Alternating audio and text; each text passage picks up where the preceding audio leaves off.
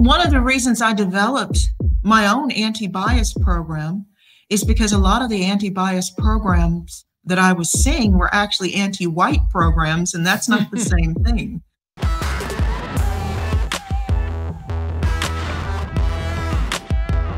Hello and welcome to TRIGGERnometry. I'm Francis Foster. I'm Konstantin Kisin. And this is a show for you if you want honest conversations with fascinating people. Our brilliant guest today is a social psychologist, Dr. Dina McMillan. Welcome to TRIGGERnometry. Oh, thank you. Thank you for having me on. Oh, it's a great pleasure to have you on. Listen, for anyone who's not familiar with you, a lot of people will be, but some won't be. Who are you? How are you where you are? What has been the journey that leads you through life sitting here talking to us? Well, I studied social psychology at Stanford University, and followed by working in the field and examining the world through that lens, which is going to be very relevant to the conversation we're going to have today. Yes, it is. You are originally from the United States. You live in Australia now. You've worked in a few different disciplines. You've worked with abuse victims. Tell us a little bit about that, maybe before we get into some of the other stuff. Well, I still do work in domestic violence. I have one of the only prevention programs available in the world. It's called Unmasking the Abuser. And I actually teach the tactics used by abusers during the earliest grooming phases of the relationship. And because of COVID and the strict restrictions here in Melbourne during that time, I decided to have a podcast where I took all of my information and put it on a podcast. So it's also called Unmasking the Abuser, and it's on all of the platforms. Wow. I mean, that sounds incredibly helpful and incredibly valuable, because a lot of the time, people aren't aware of the fact that they're being groomed. So what are these early signs, Dina, that somebody can be aware of when they're getting into this type of relationship? Well, the one thing I usually say if I have a little soundbite is that look out for too much too soon. One of the biggest and most reliable indicators of a potentially abusive relationship is speed, that they start from the very beginning talking about the future, too many compliments, too many gifts, too much discussion about how we're going to live our lives, what kind of kids we're going to have, and it's too soon in the relationship. You barely know each other. And by too soon in the relationship, what are we talking about? Weeks, months, days? Days, sometimes. Some of these things show up at the very earliest stages, like someone joking on the first date, oh, we'd have beautiful children, or introducing you after the second date as their girlfriend, or jokingly, oh, this is my future wife. That kind of thing. Talking about, oh, we should take holidays together. We should buy a house. Oh, if you were with me, we could have such wonderful lives together. That you have to be very careful. It sounds like a dream come true, but it's really a nightmare. So there's those initials. So that's the first red flag. And what are other red flags on this particular journey? Well, at the same time, they're trying to pull you in and talk about your life together, you notice that something's wrong. There's a lot of control that goes on. There will be snipes, criticism, contempt for your beliefs. So it's like too much of one and then too much of the other. And it starts right away. It starts from the very earliest days. It's really interesting, and I recommend that people who are interested in that check out your work on that side of things. Tell us a little bit about some of the other areas you've been working on as well, because I think they're probably the main thing we wanted to talk with you about today. Well, I also, looking at what happened during this COVID period with the violent protests and the divisiveness in the rhetoric that we're hearing, I decided to put together a program called Healing the Rift. Because as a social psychologist, we learn a lot about the brain, how we learn, how we're influenced, but we also learn flow-on effects. And I was looking at the narrative and the focus and the tactics being used in anti-racism programs. And it was very evident to me from the beginning that they would have the exact opposite impact, that they're likely to increase racial divisions. So I decided to put together a program called Healing the Rift to talk about bias, because a lot of what is being called racism is actually racial bias based on exposure, based on information. And I'm not saying bias doesn't count. It does, but it's much more easily remedied than making a conscious choice to disrespect or hate people who are other races. Dina, there's a couple of things I want to unpack there. So let's start with the first one. I'll come back to the second one. The first one being, and to me, it was also self-evident that this would be the consequences. But how did you know, as a social psychologist, that this so-called anti-racism training would actually increase racial tension? Well, I knew, and it's interesting because I told my listeners for my podcast series, and I'm going to tell your audience now, the same tactics I was seeing abusers use to lure in new partners and take over their lives and lead them astray, I was seeing social movements do the same thing.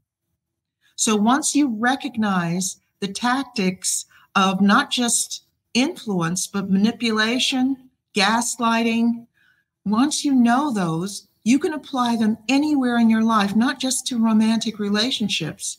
And I was seeing the social movements use these same manipulative, even abusive tactics to get their message across. Like what? Like what, Dina? Can you give us some examples of some of the things that were being done that set off the alarm bells for you? Well, one of the simplest examples is having protesters go past restaurants where people are sitting outside and eating, and forcing them to do the Black Power salute in order not to be harassed by the protesters. And as a student of history and as a former military brat who went to high school in Germany, I recognize that sort of methodology as something the Nazis used to do. They used to force people to give the Nazi salute. So I looked at that and I thought, having a slogan is not the same as having a policy. Black Lives Matter. Yeah, well, they do. And I also wanted to quickly explain to your British audience why that's such a big deal.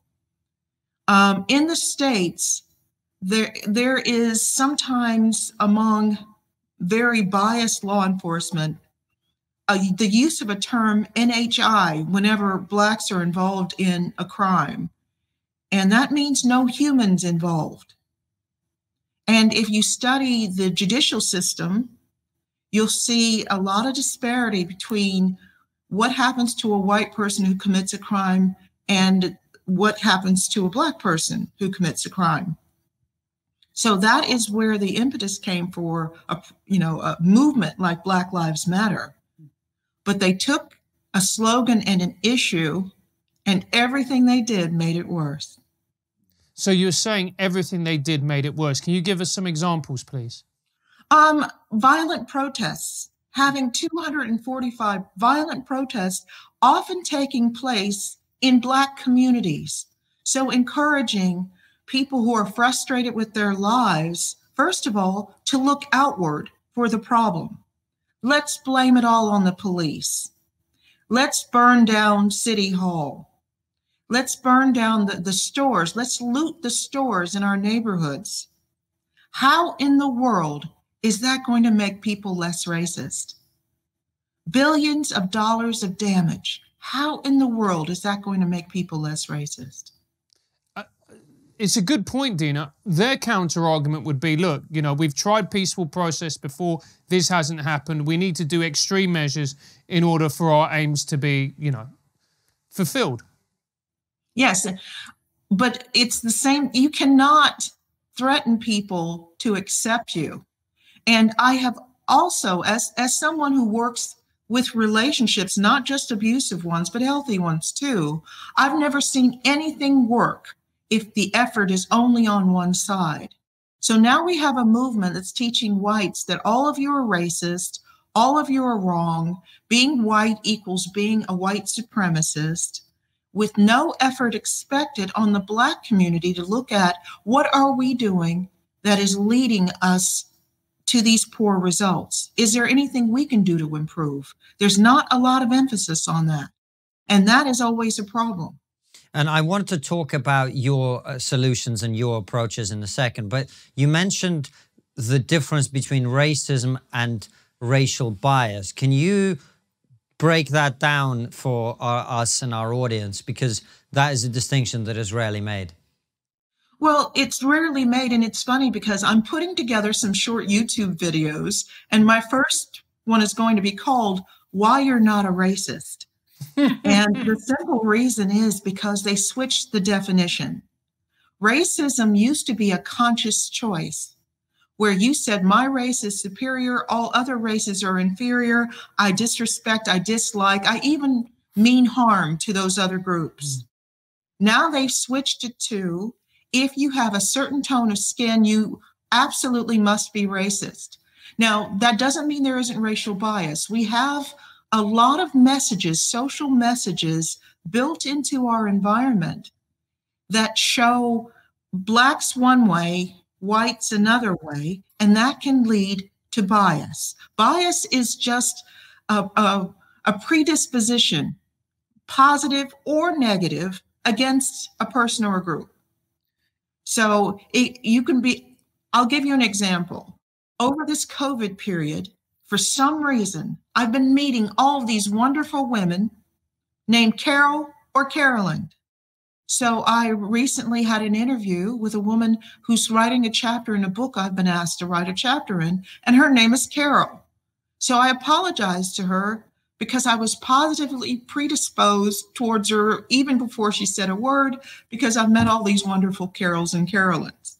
It can be positive too. But bias is just having a little bit of your mind made up before you actually even interact with that person. That's not the same as disrespect, dislike, and even an intention to harm. But isn't the problem as well the fact that, you know, we're just more biased towards people who look like us, sound like us, come from similar communities? So then when you have someone who comes from a different community who looks different, it's going to be more of a challenge for them to get the job than somebody, you know, who is different to them. So wouldn't that feel like racism as well? The fact that they're always having to prove themselves and do a little bit more to secure a position and so on and so forth. Absolutely. All of us have bias. Every person has a bias. And it's based, the foundation of bias is a perception of us and them. So the solution is pretty simple. In my program, we go through a few exercises you can do to widen the scope of what you consider us.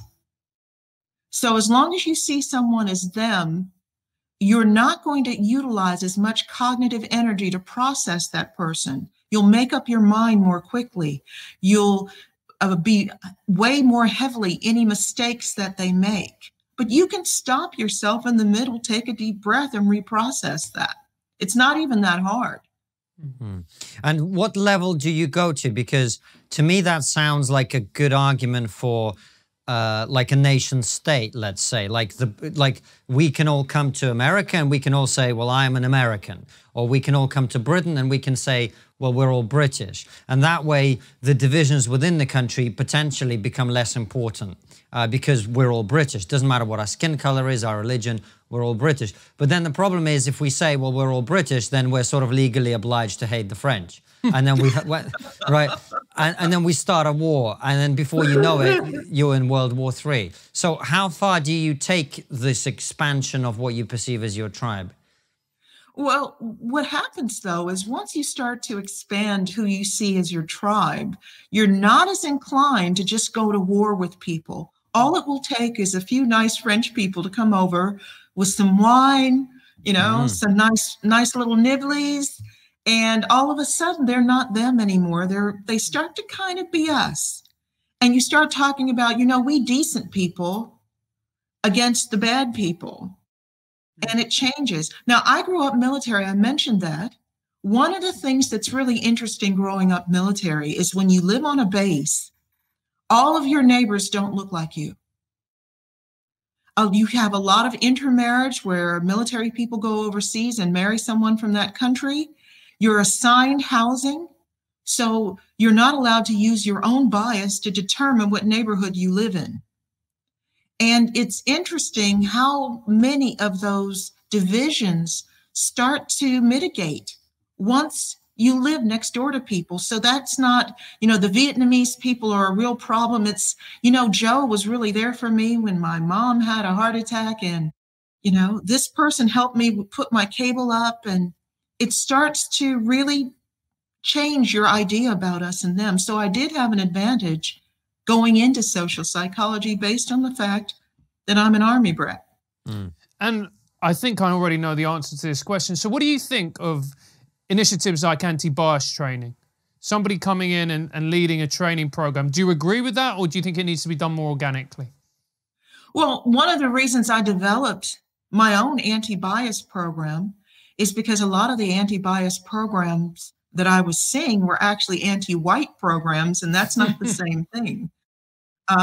I wanted no blame and shame, talking about the fact that we all have biases, looking at examples that have nothing to do with skin tone. My sister, Ia, who lives in Minneapolis, she did some of the training with me over your summer. And she uses an example of having a bias against a guy who was applying for a job because his shoes weren't shined. And coming from a military family, we were taught that was a sign of disrespect. Now, talking about somebody's shoes has absolutely nothing to do with racism. I think a lot of the anti-bias programs that we have put the onus completely on whites to change their thinking without any acknowledgement that, first of all, some of the bias is always going to be there because we're more comfortable with people who think like we do and believe like we do. And also, they don't really, when you're starting on the back foot, you're not necessarily going to be very open to the teachings. I just think that they start off with, all white people are bad. I would hate that. I felt like as a Black person, I had to come forward because I can't stand bullying. I don't care who it's against. And I never thought this would happen. I saw white people being bullied, and I just couldn't stand it. Hey, Konstantin, how are you feeling? Good. And your mental health? I'm from Russia. We don't have mental health. Well, in the civilized world, we talk about our mental health and how we're feeling about our place in the universe. In the words of my Uncle Vlad, that is why we will crush you. Well, he's 2 months away from a breakdown. For the rest of us, there's a #1 mental wellness app called Calm that helps you to negotiate the tricky modern world. It's okay to need help sometimes, and Calm can provide support. Calm has been really useful for me. You can clear your head with guided daily meditations, improve your focus with Calm's curated music tracks, and drift off to dreamland with Calm's imaginative sleep stories, narrated by soothing voices like Cillian Murphy and Stephen Fry. Oh, Cillian, soothe me. Man up. Drink vodka, feel better. If you go to calm.com/trigger, you'll get a limited time offer of 40% off a Calm premium subscription, which includes hundreds of hours of programming, and new content is added every week. Over 1 million people around the world use Calm to take care of their minds. Yes, TRIGGERnometry fans get special limited time promotion, 40% off premium subscription. Take advantage of this amazing offer. Go to calm.com/trigger for 40% off unlimited access to Calm entire library. That's calm.com/trigger. Do you think part of the problem is, Dina, is that because we've all moved forward as a society, we're more tolerant? Look, there's still a way to go. Racism still obviously exists, and no one would deny that. But isn't part of the problem for a lot of Black people, especially older Black people, living in the 80s, the 70s, the 60s, they've experienced real racism, real bigotry, that, in a way, isn't this just unprocessed trauma as well? Absolutely. Absolutely. And it's really interesting. I use an example, and I've been talking to some of my colleagues in the States about this, and it's led to some interesting conversations. When I first moved to Australia in 2004, I had family come and visit me, but I didn't go back to the States for 2 years. Now, my family, my dad had retired to Tucson, Arizona. And I thought, oh, it's okay, kind of unfriendly, but it's okay. I went back after 2 years in Australia where people didn't assume I was dangerous. People didn't assume that they knew everything about me, but when they saw my skin tone. And I didn't realize how much it had changed me beyond my conscious awareness. And Konstantin, that's what I mean about the different areas of the brain that process information. I went to Tucson and it was a totally different place for me. Everywhere I went, everyone was talking to me, whether I went to a restaurant or a cafe or, the checkout line at the chemists. Everyone was suddenly so friendly.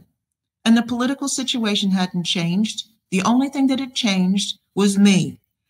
And you can hear, you could not look at me and say, oh, I'm sure she lives in Australia. I sound like I just arrived yesterday. I still sound very American. They had no way of knowing. But my nonverbal behavior, my lack of defensiveness made a huge difference in how people interacted with me. So while we're trying to get rid of bias and racism and whatever else negative that we want to get rid of, let's teach both sides. Let's teach people who've been discriminated against how to relax when they're interacting with people, have an expectation of acceptance, and see what happens. Well, Dina, one of the things you mentioned it, and actually it was something we were talking about before we started, so let's get into it now because I think it's a crucial piece of this.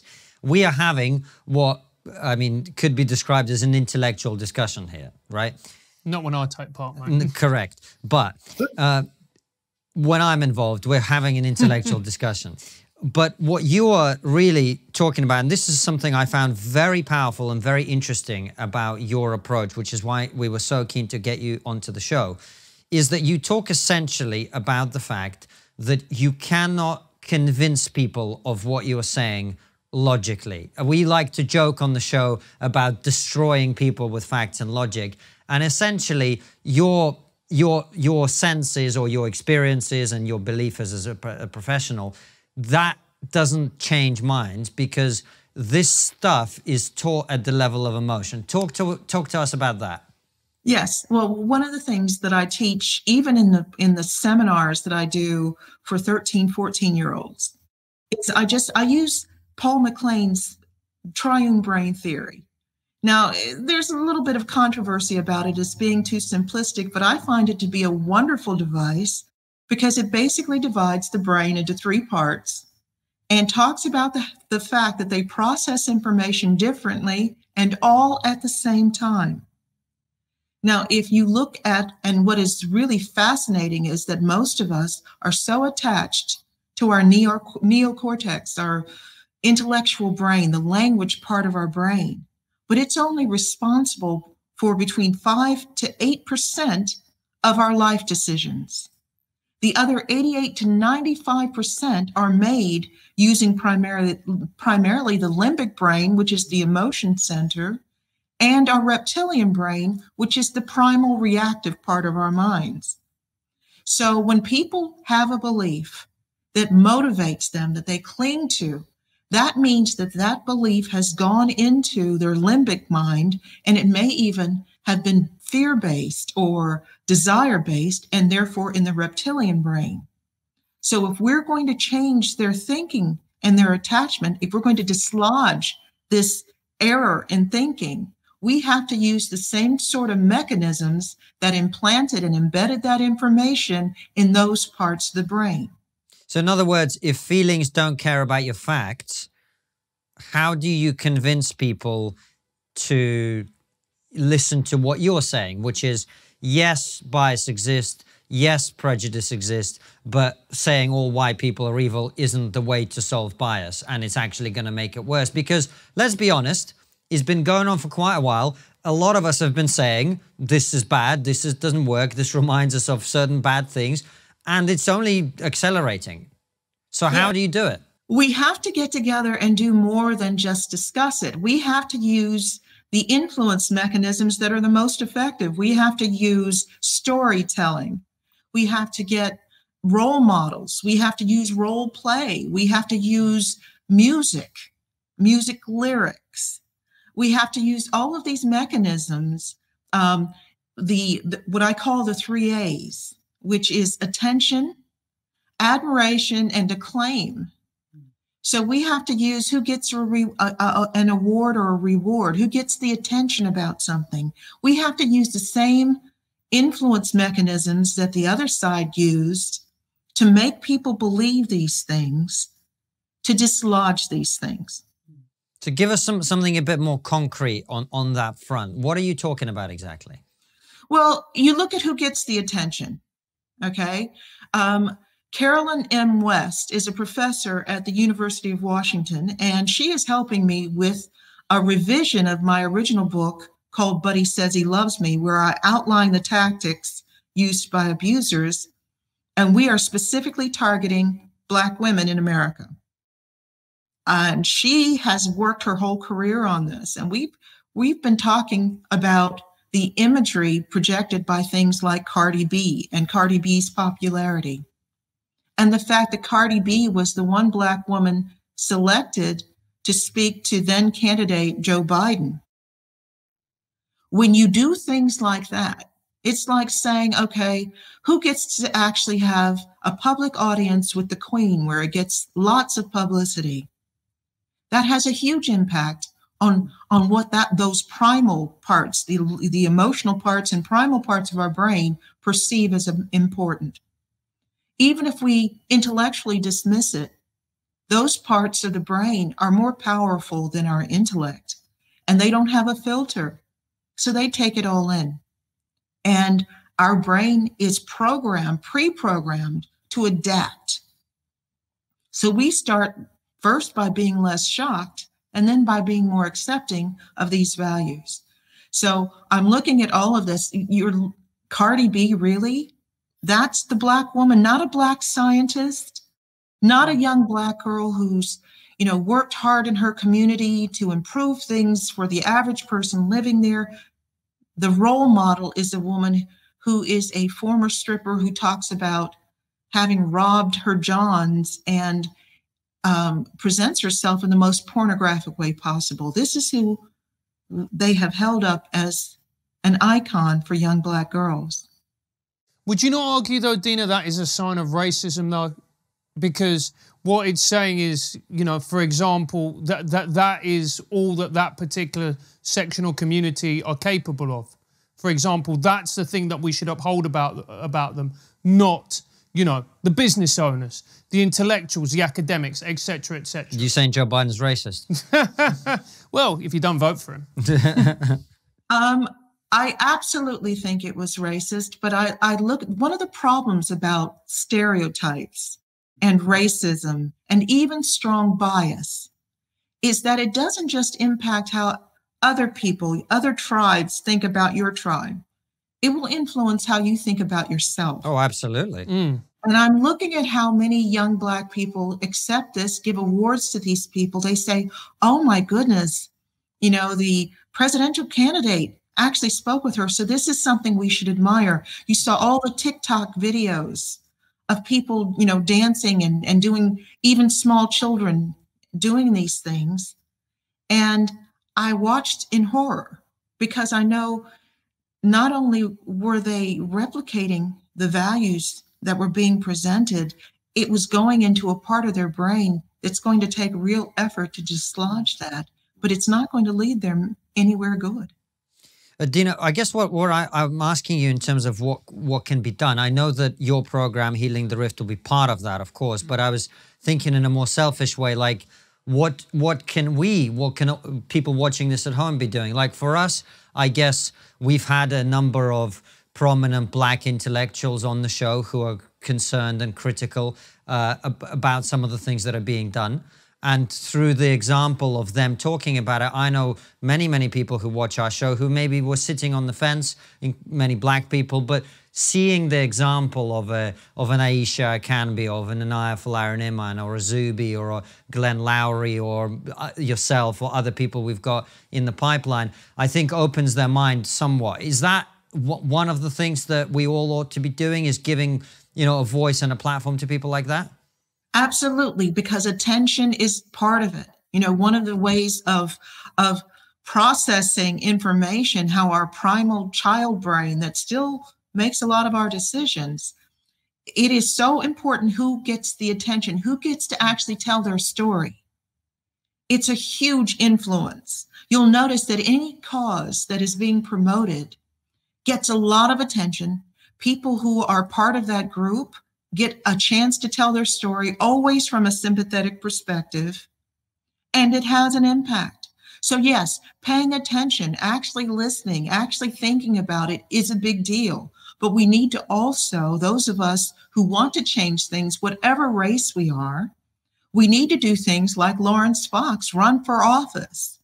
We need to write films and stories that have these values in them that actually show things. I am actually looking for funding right now, actively seeking funding. I want to do an online YouTube course on influence because I want to show everybody in the world how the brain works and how we're being influenced to believe things and to advocate for things that are actually not in our best interest and may even be destructive. And I don't want to just preach at people. I want to show you how your brain works. And you've touched on YouTube. Again, another part of the puzzle is social media. Because the reality is, that the most divisive voices are the ones that get elevated on social media because they have the most engagement. Yeah, 60,000 followers though, mate. Come on. Well, yes, but I have to say, I don't consider myself divisive. No. We were joking.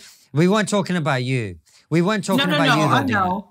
It is easier. Well, one of the things that you may not be aware of, that a lot of people who think like I do, who look at a lot of the policies being advocated by the people that are often called the woke, that if you are against anything they believe, you are absolutely abjectly rejected. If you're Black, you're called all sorts of names. But on the other side, if we label ourselves conservative, there is an expectation that we claim that racism is a lie, that currently there's no racism anymore. It's all about personal choices.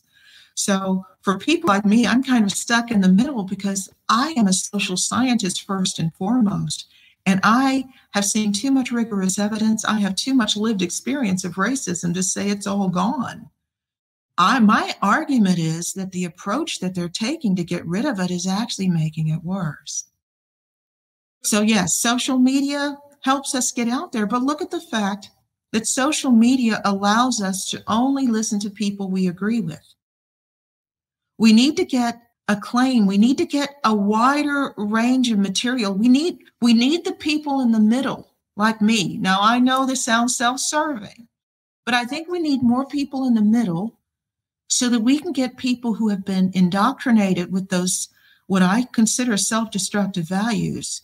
They won't listen to the opposite perspective, but they may be willing to listen a little bit to someone in the middle. And it's very true what you said about, listening to someone in the middle. Isn't part of the problem, Dina, that being in the middle is actually very, very difficult because it means you're essentially tribeless. You're not part of the tribe on the left.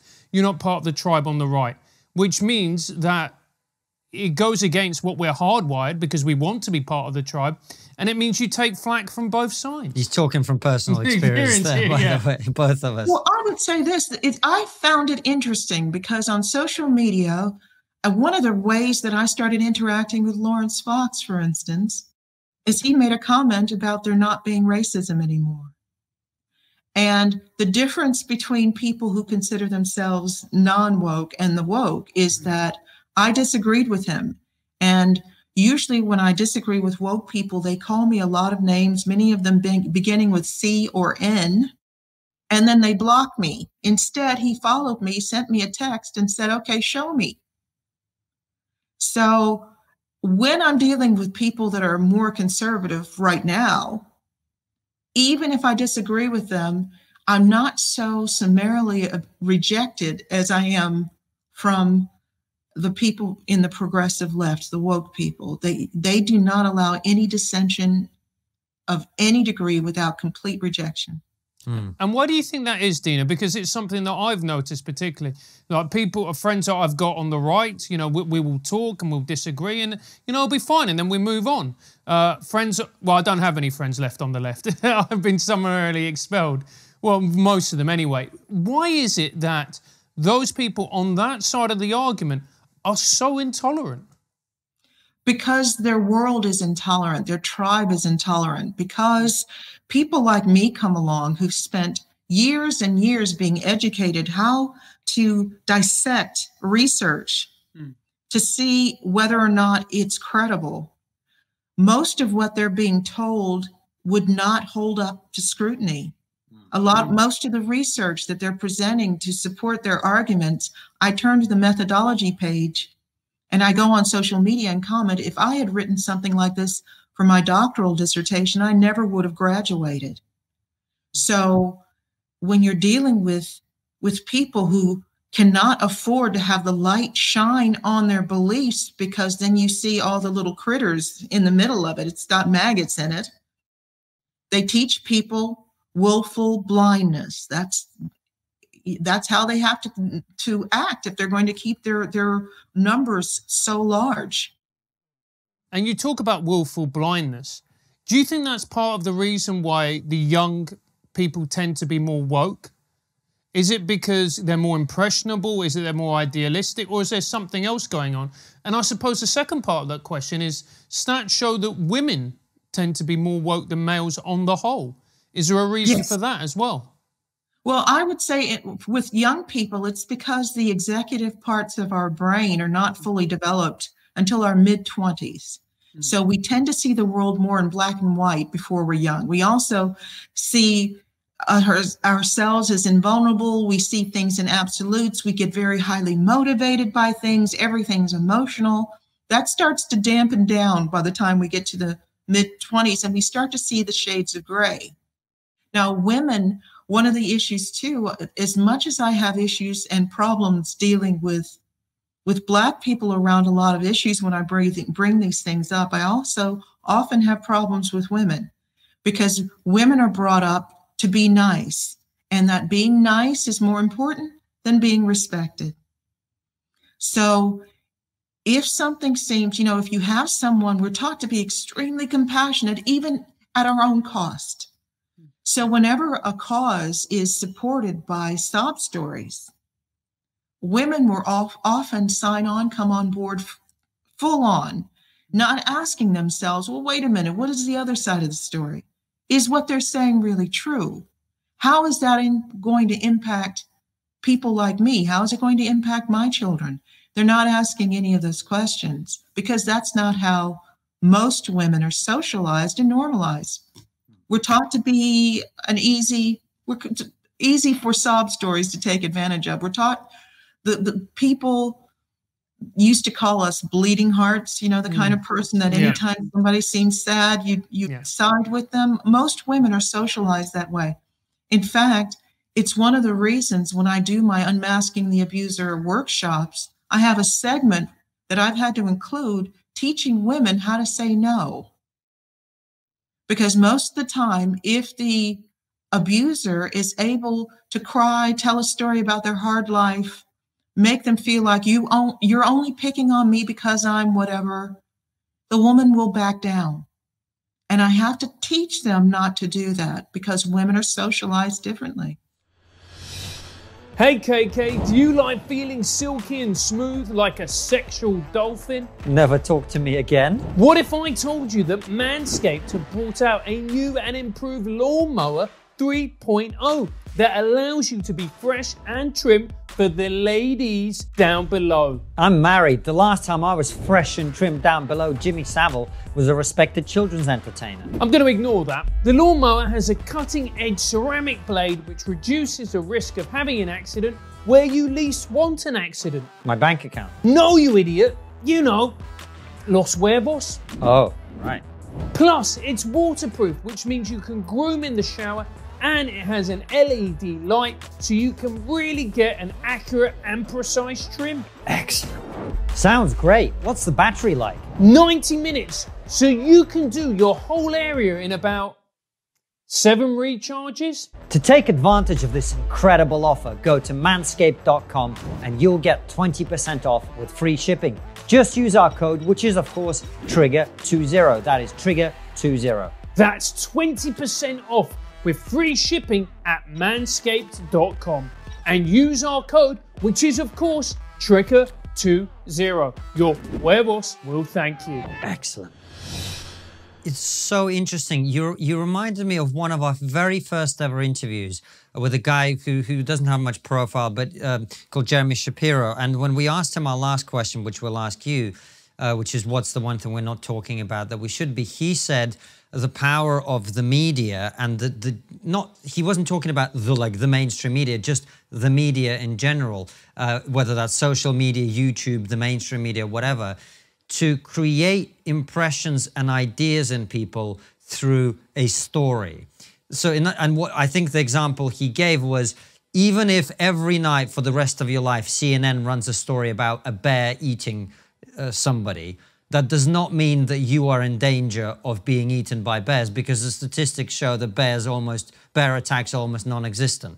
But if CNN or Fox News or both of them were still run that story every night, people are going to be terrified of bears. I remember actually doing an NLP course a long time ago, and the guy who was running it saying how Jaws was a great movie for him, because suddenly people living in the sort of flyover states of America had a terrible phobia of sharks, and he was making loads of money curing it.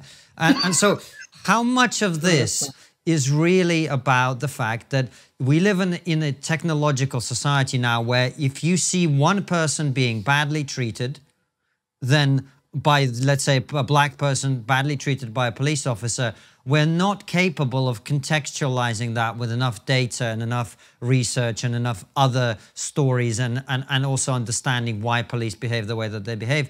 We just go, like, I would not want that to happen to my son or to my daughter or to my brother and to my father, and therefore I don't care about all that other stuff. There's the narrative, you know, the police are evil, you know, this is what we need to do. How much of all of this is simply the fact that, as you talk, that primitive part of the brain just goes... Well, that's why I am absolutely determined, and I'm hoping by doing publicity like this, I can get some benefactors, I can get some sponsors and support. Once people understand how our brain works and how, no matter how intellectually intelligent you are, the parts of our brain that influence our emotions and influence those primal responses have no filter and will adapt. They have been pre-programmed in our DNA to adapt. You become much more protective of what you allow in your brain. So it's something that everybody needs to know. I can explain it to kids and they get it. And it absolutely works. But I know it's disappointing, but the first thing they told us when we got to graduate school was knowledge of a phenomenon will not make you immune to its effects. And I need to show people why that's true, why when shows and programs and social media sites are supporting values or telling stories with values, when the music has values that go against what you believe to be right and true, why you have to turn it off.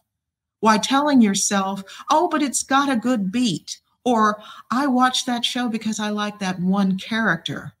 No, you can't do that. You have to protect your brain. Is that really true, though? I mean, look, I'll be honest with you. Give you an example, right? I think all of us actually would. I don't know. I don't want to slander anyone, but I'm a big fan of gangster rap, right? I've never shot up anyone. I've never sold drugs. Like none of the things that they talk about in the rap lyrics I've ever done or been tempted to do, ever. But it has a good beat to it. And it's going into your mind. But I haven't done anything, have I? No, not yet, because you're not in the circumstances that allow that. But again, when you're buying music, when you're supporting the music, what are you supporting? And what about people who are more sensitive? What about people who are in those circumstances? What about situations where a decision has to be made in a split second? It's going there. None of us are immune. I know it's boring to say this, but I don't advocate for anything I don't do myself. I am very careful about what I allow my brain to normalize. Even in programs that I like, films that I like, if they are advocating for values that I don't believe in, I turn it off. Really? I know how my brain works. My intellect, my knowledge will not protect me because I'm not in control of the majority of my brain that makes my life decisions. I'm just not. That's it. I mean, I've never heard this argument espoused. But it's now in your head and you can't get it out. Yeah, exactly. But so where would you stand, Dina, on it's just a message, and what about the person producing the art? What about if the person is a problematic person but produces great art? Would you say that the art and the artist are divorced? He's a Michael Jackson fan. Yeah, basically. It gets complicated because there's a part of us that wants to like the people who produce content that we admire. And for instance, when Michael Jackson had legal cases, the people who admired his music and all the thousands of fans standing out front had an influence on the jury. It's a challenge because, of course, if you go to their concerts and you buy their music, you're supporting that person's lifestyle. So it does I didn't say this was easy, but if we want a better world than we've got, we have some tough decisions to make. And that includes really looking at the values of what we allow in our brains. We have to just become more protective of our minds. It's really interesting coming back to the context of our earlier discussion, because if you're saying that, and I guess I don't have any reason to believe it's not true, it sort of sounds true to me, well, you kind of at this point have to switch off pretty much every Hollywood movie, pretty much all of the mainstream news. Social media, right? Like, the institutional takeover. I mean, and by the way, this is an issue we've been discussing on the show a lot because, you know, if Francis and I want to have kids, this is an issue that will come up well, education system is completely taken over as well. So what the hell do you do? You find other members of your tribe and you get more active. I think the problem we have is the people who, and I'm going to include the two of you as members of my new tribe, the members of our tribe have been incredibly passive. And we've allowed people with other intent to influence everyone around us. And if you think it's not harmless, it will influence your buying habits, your voting habits, whether you sit on the school board or not. I had a PAC contact me recently and ask me if I want to run for office in the States. If they come forward, I'm taking it because I don't have the right to preach advocacy and activity and showing people that you have a right to question, you have a right to say no, you have a right to look at the flow-on effects of what people are promoting and not put myself in the hot seat. And that includes moving to a country which is a lot tougher than the one I'm in.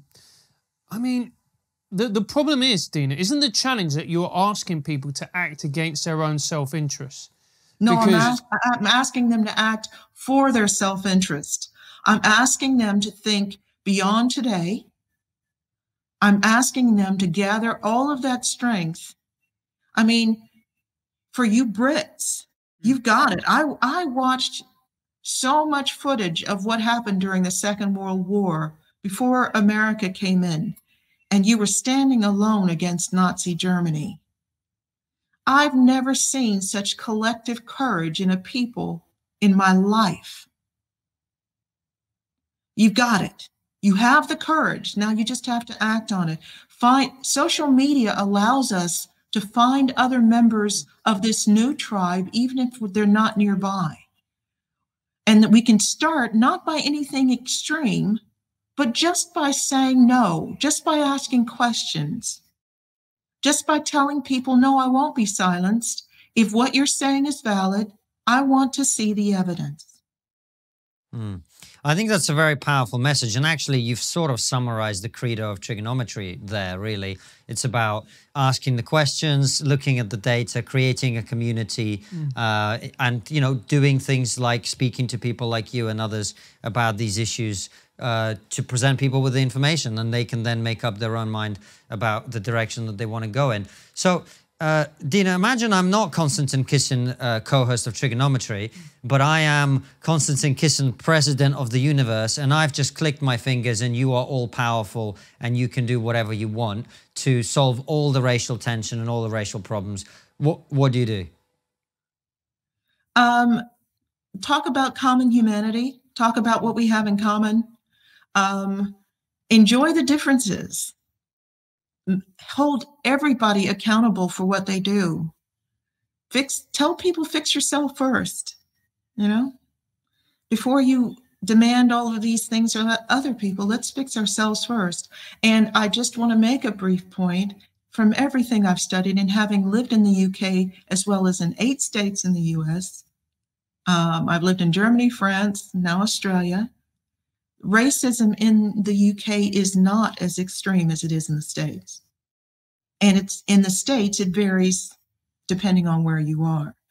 But when you're having people talk about how racist the UK is, it is not as racist as the US because slavery wasn't such an integral part of your culture. But I think once people find something in common, once they can laugh together, once they can eat together, okay, maybe not for the English, sorry. But everybody else. Well, we eat other people's food. That's what we do. And then we call it our own. That's why our national dish is now curry.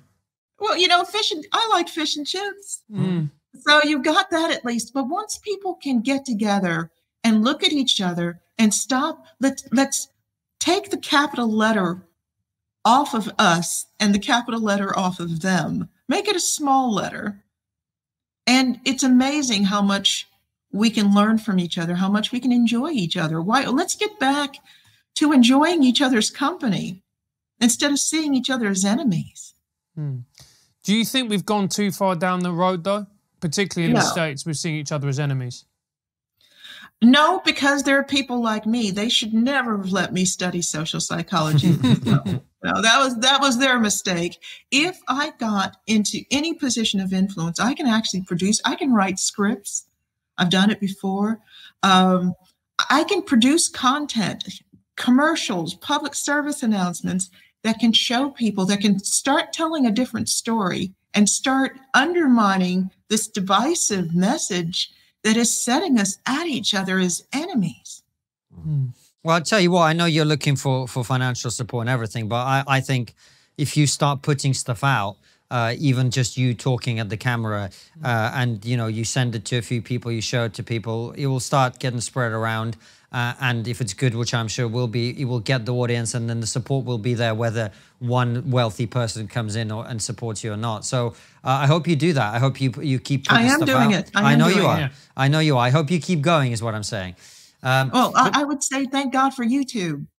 So my first video on why you're not a racist should be out within the next week or so, followed by bias isn't bigotry. Okay, so I'm trying to teach people what's going on, the message that mainstream media will not tell you, so that you can't start healing from a place of being kicked constantly. Let's stop kicking each other and start communicating.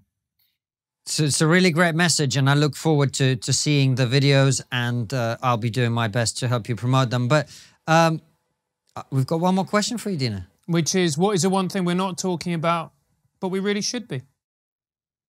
We're not talking about what we have in common. You know, everything is about how you're intrinsically different from me. You don't understand my world.